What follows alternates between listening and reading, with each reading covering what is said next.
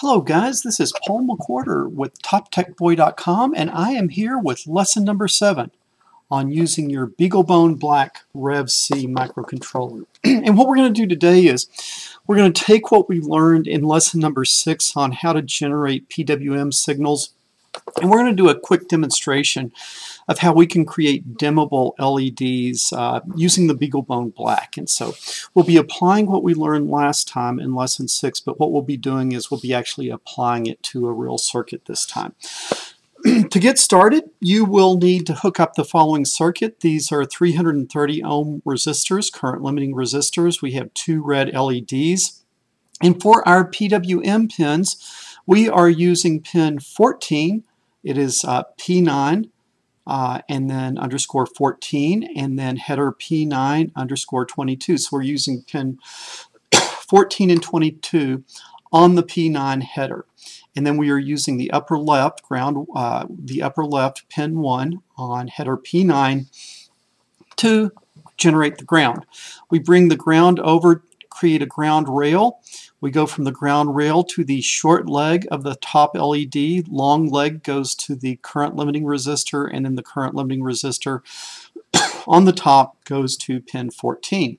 Similarly, we come from the ground rail to the short leg of the bottom LED. Long leg of the bottom LED goes to the current limiting resistor. Other end of the current limiting resistor goes to pin 22 on header P9.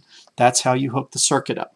So once you get it hooked up, then we are ready to come in and start writing some code. And so let's see if we can get a window up here. I'm probably going to have to clear out of this. Okay, let me see if I can get a terminal window up here. I'm sorry, I should have had all this stuff up before. Is I've got my terminal window going now. You can see that I'm logged in as the default root user on the Beaglebone Black, and we are ready to now write some code that will allow us to control the brightness of those 2 LEDs. Remember, if we if you've been following along in these lessons, I created a folder called MyPython. I put my Python files there. I like to go down into that folder so I don't have to keep typing the path name. So I'm going to cd into my Python. If you don't have that, you can do a mkdir, make directory mkdir space my underscore Python, and you can have one of these too. What are we going to call this program? Well, we edit it with nano, so we say nano to get into the editor, and then we're going to go dim led.py. I always like to put the .py extension on my Python files. Helps me stay organized. All right, I am in the editor. First thing we need to do is, like we've done for most of these, we need to import the most excellent Adafruit underscore bbio .pwm .pwm as PWM. This will import the Adafruit library. If you have the Debian Wheezy 7, which comes nowadays with the Beaglebone Black Rev C, you already have this library loaded on your system, and then it will import here properly. If you get an error when you type this in exactly correctly, if you have an error, you need to go back and update and upgrade your operating system, and then you should have this library ready for you to use. Once we import the library, we need to set up 2 pins. You can see that we have 2 LEDs, so I'm going to call it T LED for the top LED. And as we saw earlier, that is hooked to header 9, so I put P9, and it is hooked to pin 14. So now I have defined T LED to be this, so I don't have to keep typing that physical pin in. And then B for bottom LED, we have that hooked to header 9, P9, and then underscore 22. Those are the 2 PWM pins that we will be using for this lesson. Now we need to start the PWM. We need to initialize those pins for PWM, so we're going to say PWM.start. Notice the PWM is uppercase, the start is lowercase. Well, what do we want to turn in on the top LED? How do we say that? T LED.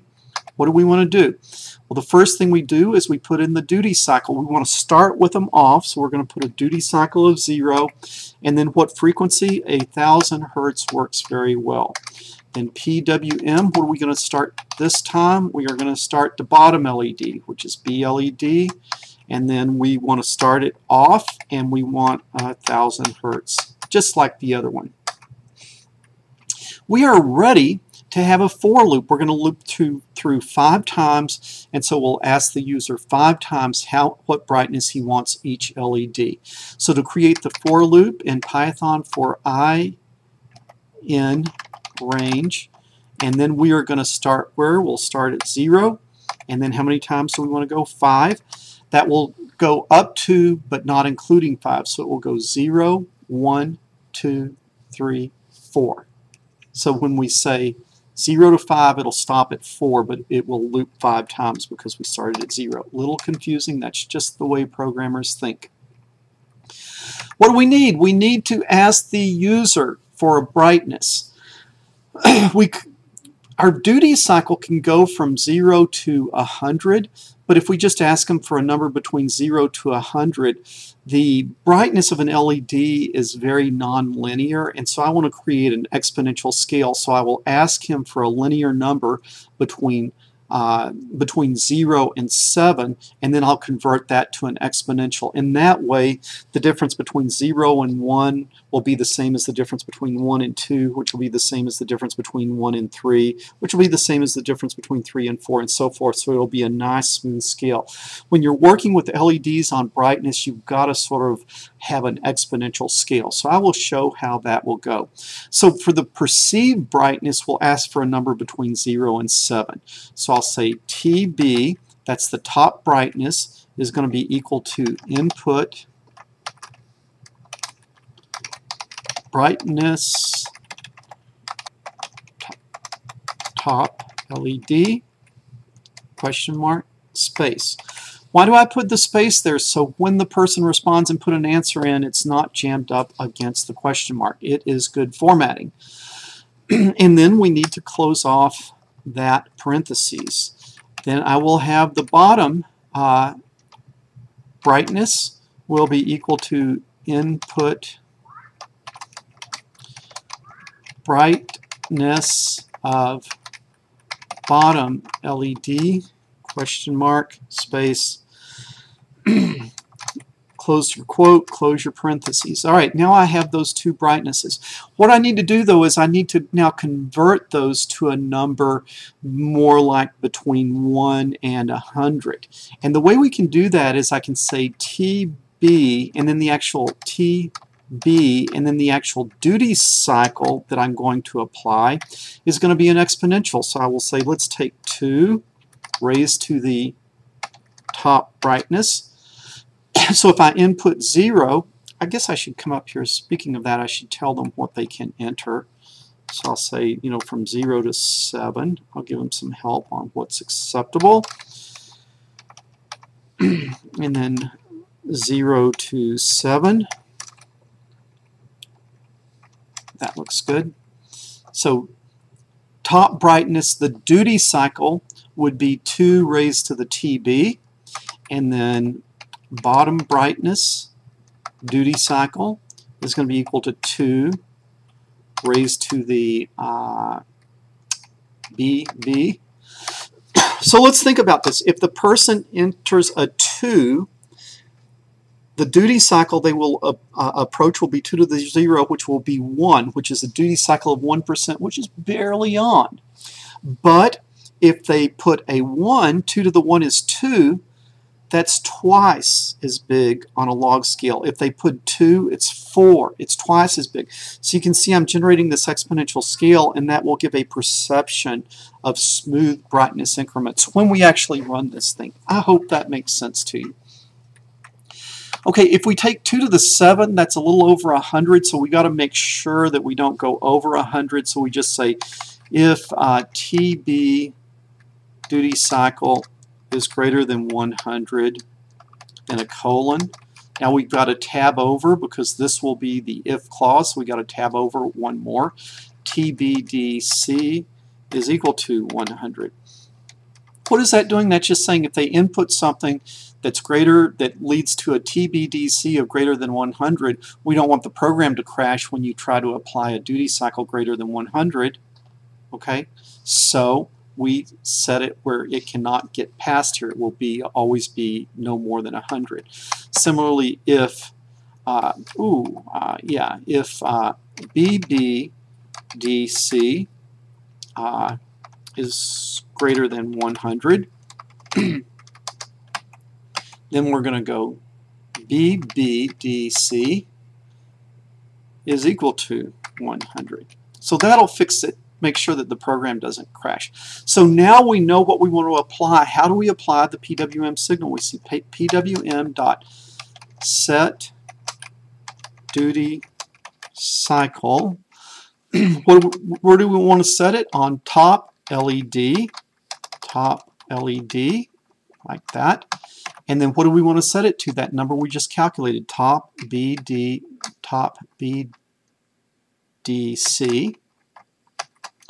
And then we want to do the bottom LED, so we do PWM dot set duty cycle bottom LED, and then what do we put there? The bottom brightness duty cycle, like that. I think I got an extra space here. Okay. I think that looks good. And then what will it do? It will go back and it'll loop through and ask for different brightnesses so we can play around with the brightness. Now we always need to clean up our mess, so before we move on, let's shut this stuff down. So once we leave the loop, how do we show that we're leaving the loop? We stop indenting, so that makes it where we are no longer in the loop. So PWM.stop. And where do we want to stop it? The top LED as such.